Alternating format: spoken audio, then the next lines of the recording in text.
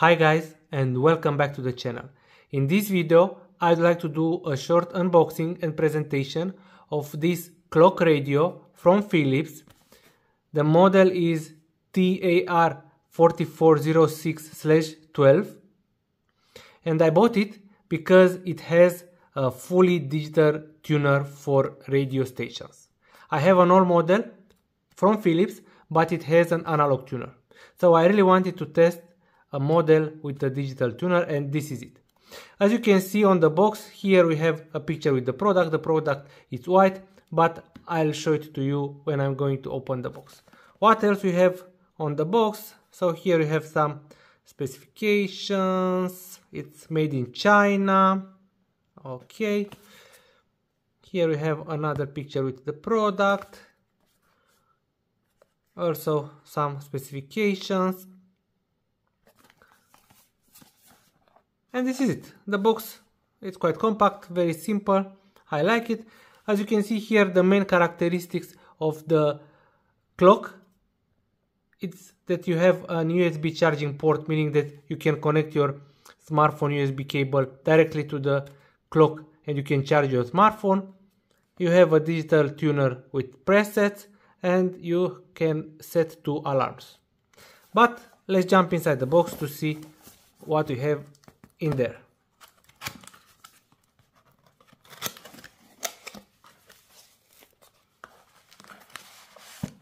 We have some paper, probably instructions, yeah,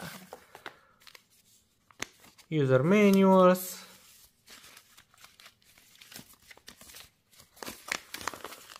let's see, yeah, some basic descriptions. Okay, here we have a box, I believe is a charger.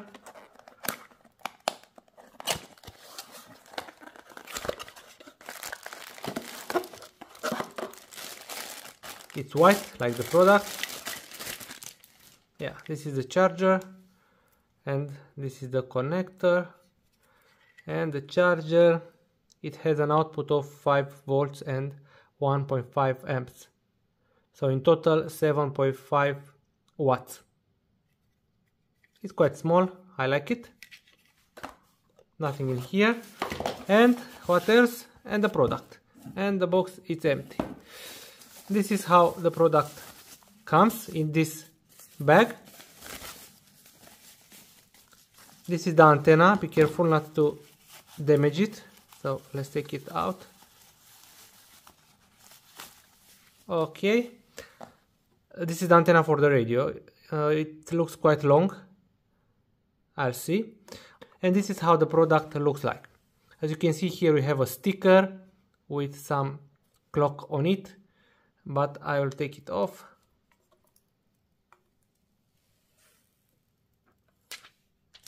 And this is it. This is the radio. The front of the radio and of the clock, it's like a mirror, so basically it reflects everything. Here we have the logo of the company. Here we have some buttons.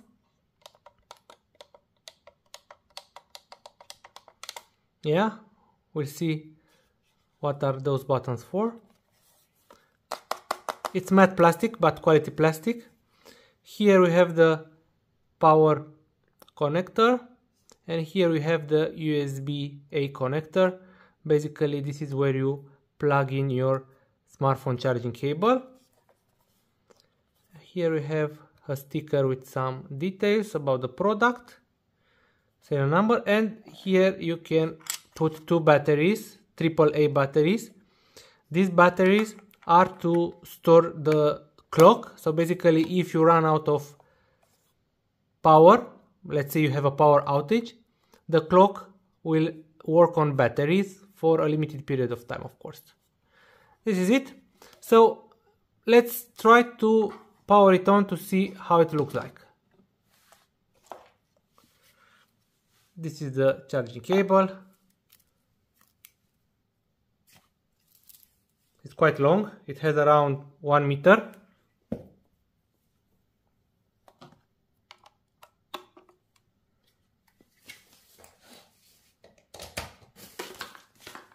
Now, as you can see, it is on. Okay, so the first time when you are going to use it, it will look like this. What you need to do is basically to set the time. In order to set the time, you need to press this button here. And here you can select between 24 hours or 12 hours, depending on how you like the time to be displayed. I like 24 hours format, but you can also choose 12 hours format by pressing this button here, okay? And now with this button, you can set the hour and the minute. So let's try and say that we are at 16 and minutes.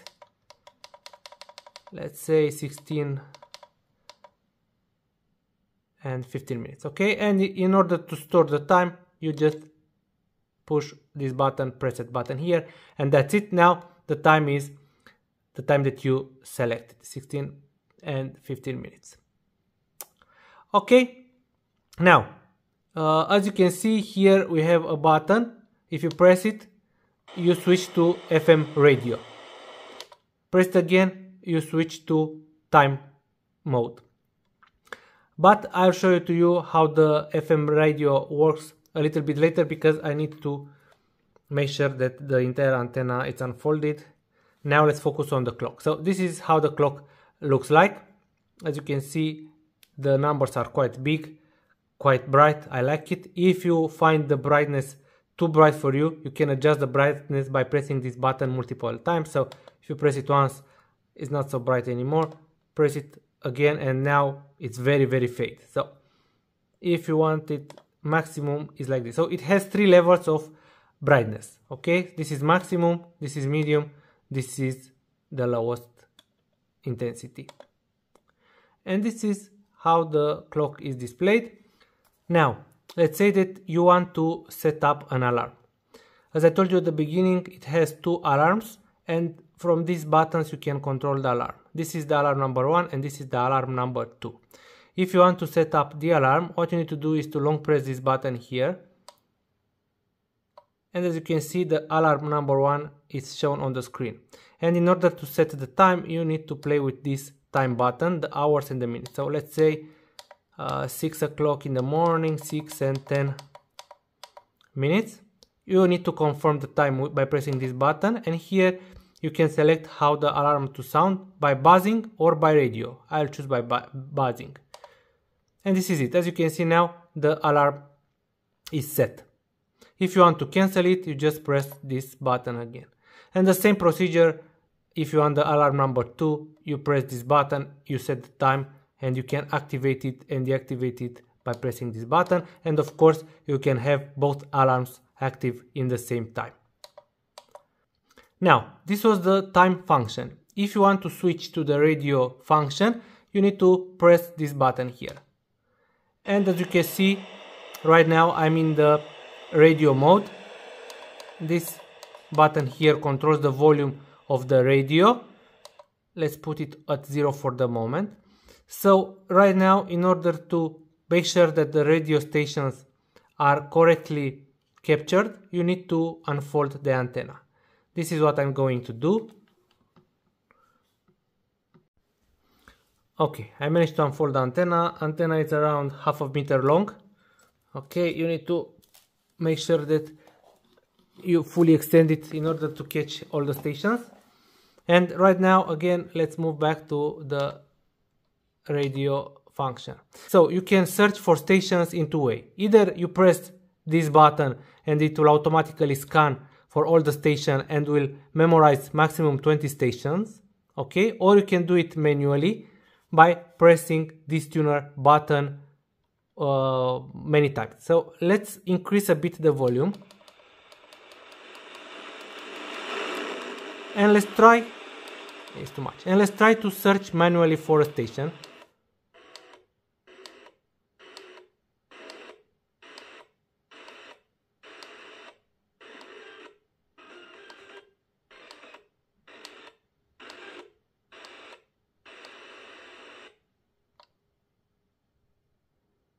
If you long press on it, it will stop at the first station.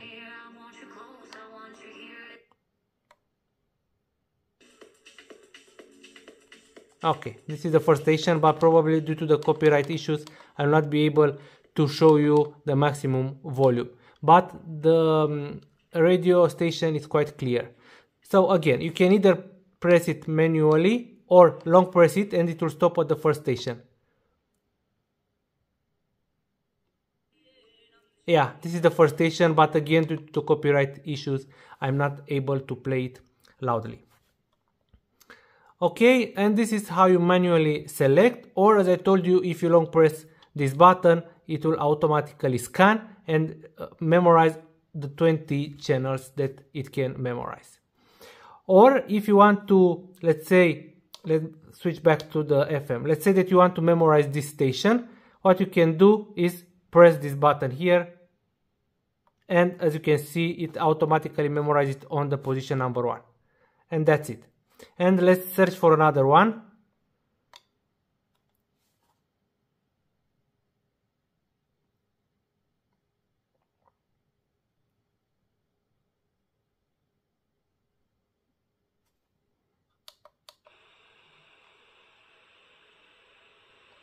Let's search for another one.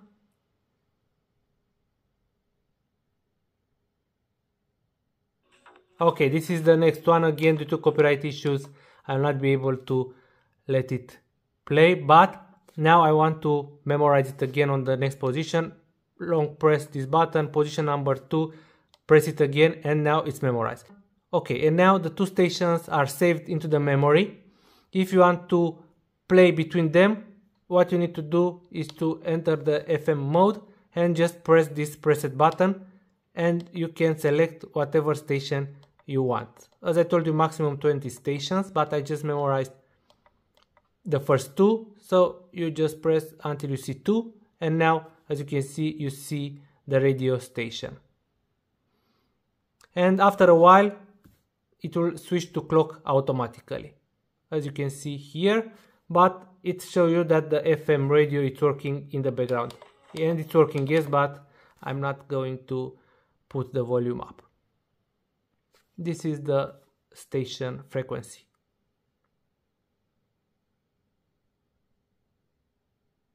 Okay, what I want to do now is to press this button to memorize all the stations. Let's do it. And now it will automatically scan and assign its station to a program, as you can see. Okay.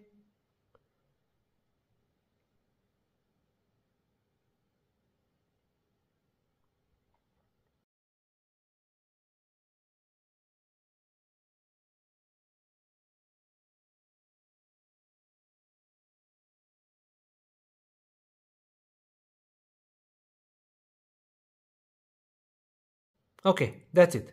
So now I have, I think, 14 stations memorized, and if I want to switch between them, I just press this button.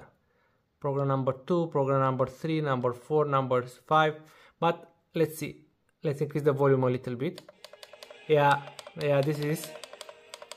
But due to YouTube copyright issues, I cannot let the music play, unfortunately. Let's say another one.